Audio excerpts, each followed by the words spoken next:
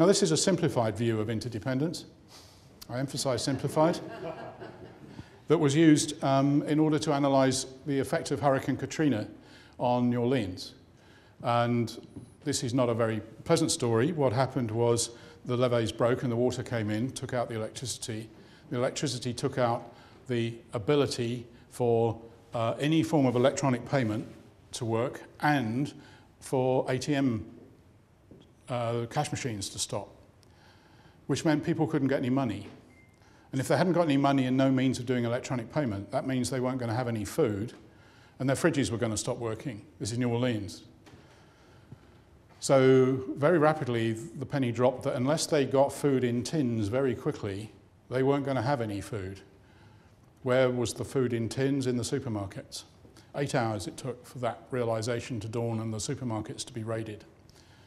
Now, had there been backup generators or backup electricity supplies or give away money, that social instability may not have kicked in, but it took them days to sort that out and lives were lost as a result of it. So this is a result of, this is just a very simplistic view of some of the analysis that was done post Hurricane Katrina. This is an incident that happened in East Barnet. This is an actual extract from the BBC news site, which I took off 3 days ago, although this happened 2 years ago, and it's still there.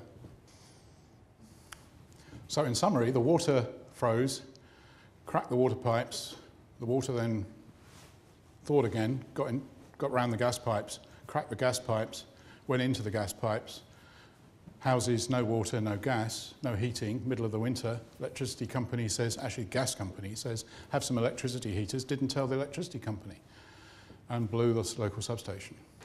So it was a complete lack of coordination in emergency response between the three utilities.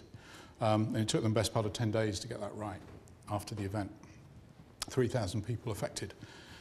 And that sort of is, for me, just encapsulates interdependency at a very grassroots level that most of us would identify with as the sort of episode that were you on the receiving end of that? You say, why don't they do something about it? And of course, the they, when you unpick the they, is at least 3 different regulators, lots of different companies who are supplying various elements of these services, who aren't necessarily organised or instructed or incentivised in any way at all to deliver joined-up thinking around the solutions that you are the customer for.